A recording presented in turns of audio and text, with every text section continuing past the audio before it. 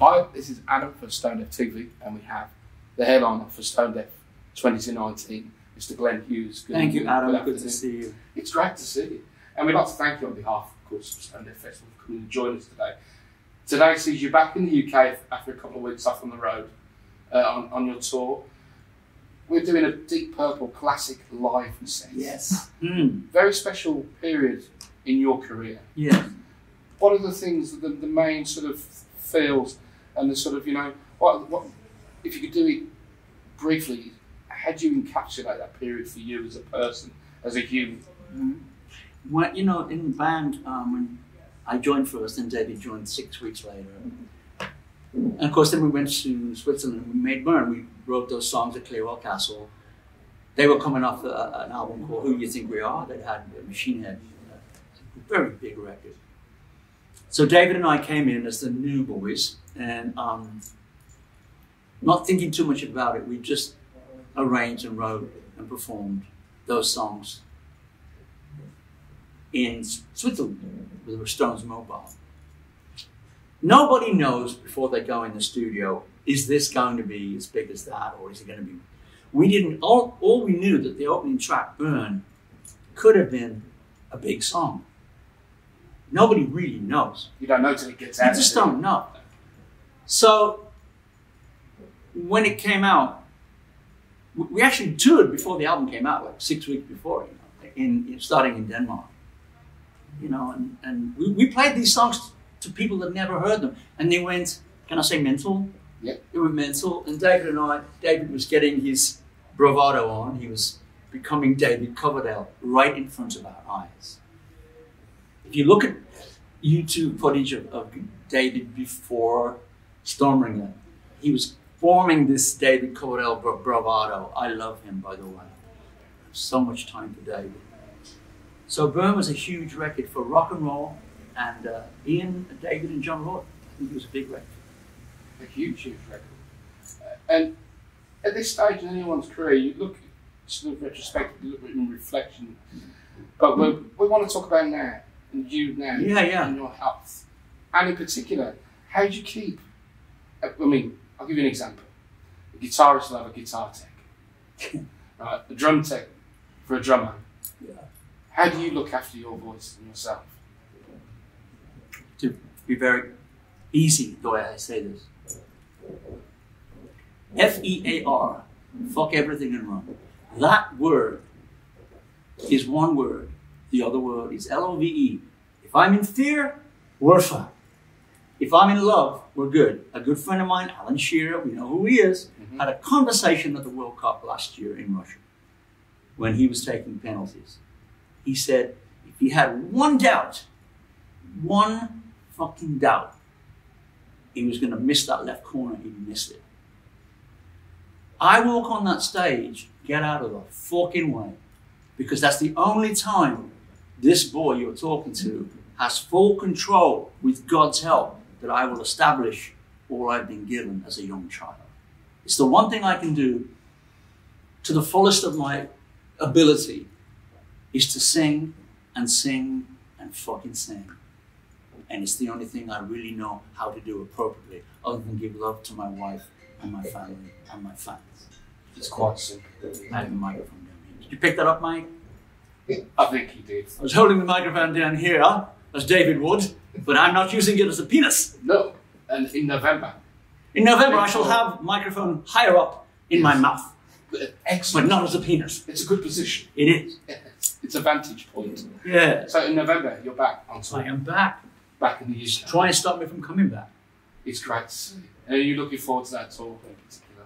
I am, because of May. Let's just say I needed to be home. Yeah.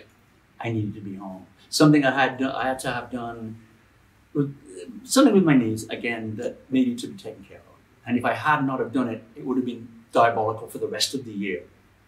Cancelling a show for me is not an easy thing, but cancelling a UK tour, let's be clear, I am a UK citizen and an American, sorry.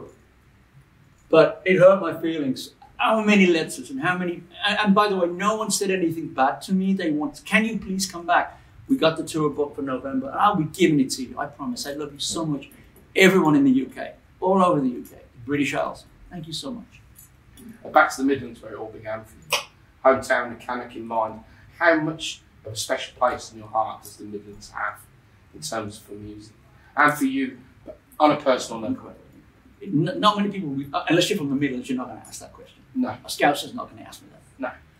I was born and raised in the pubs across the Black Country, from Walsall to Wolverhampton to Dudley to Bilston to Sedgley to Cannock to Stafford. As a like at 12 years old, you know, my mum and dad used to drive me there, you know, all through my teens. It was the Hookalies when I was at school, then called the Intruders, then called the News with a new set of guys. Then the News, I joined Finest Keepers because Mel Galley made that possible. They let the bass player go and Mel said, can you come and play bass in our... I was playing guitar. Can you play bass in our band? I said, give me 24 hours, I'll learn it. Yeah. Finest Keepers merged into Trapeze and the rest is history. Superb. It is, Of course, talking in the Midlands, Birmingham specifically, and a band, of course, that you have a very close connection with Black Sabbath, holding a 50-year celebration. The home of rock, the home of metal.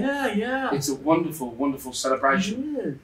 How important do you feel as a former member of Black Sabbath, great friends still with the guys, how proud are you of that legacy that that band and other bands that you've been involved in as well have had as an impact on the UK and the world itself? I think we need to touch on that. Well, here's the deal. I grew up also with John and Robert from Zeppelin.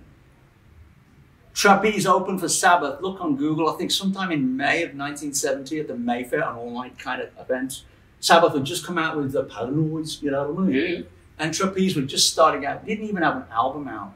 And I kind of befriended Tony, He was an edgy boy back then, wasn't he? Tony was kind of shy, but also edgy. Yeah. He knows that. I love you, Tony. Cut to the chase. California Jam or Sabbath are going on before Purple. Purple are headlining, and Sabbath are going on before. Then some gossip for you, okay? It's in my book. I spent all night the night before with Ozzy in my room. We were going mad with the Devil's Dandruff. And Ozzy and I on that stuff was pretty as wild as it can be. No sleep. Okay, we were now mid-20s. No sleep. We shoved him off. He went on the stage, took his shirt off, and threw it away.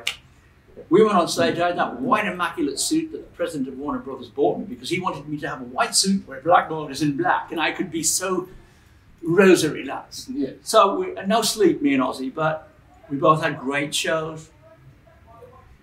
And all these years, you know, I've done, 3 albums with Tony. I've done Dep Sessions, Fuse. I've done 7 Star. Don't really remember much about that.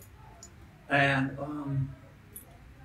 don't really remember too much about being in Sabbath. It really wasn't something I remember because it wasn't for me. I wanted to help Tony out. And unfortunately, I didn't do it justice because that just wasn't the vehicle for me. I wanted it to be Tony's love as it was his life. We love each other, and I love him dearly.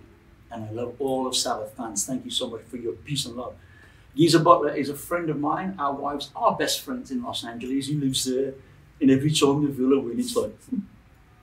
when they lose, you can't speak to them. But that's about it, I love Sabbath. I love their fans. And I love rock and roll. And it's a wonderful year to be a part of it all, isn't it? It's a wonderful year for any rock fan in our generation. The youngs, the middle ground. Rock and roll will never die. Unfortunately, rap music is kind of taken over. And bless all the rap performers. I have no problem with any form of music coming into our lives. But I am a fucking rock star from that era. And I'm going to continue that way. I'm not going to make a country album anytime soon. No. Or maybe, you don't know.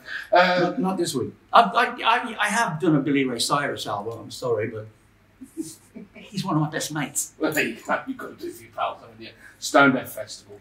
Let's talk about that. It's going back to the original Monsters of Rock ethos. What a great, great platform for rock and roll. How much are you looking forward to playing for us tonight? If you only knew. So it better be good. I told my manager that this should be the only festival I do in the UK. Did one a couple of weeks ago, but this one, it was great. The New Day, really great.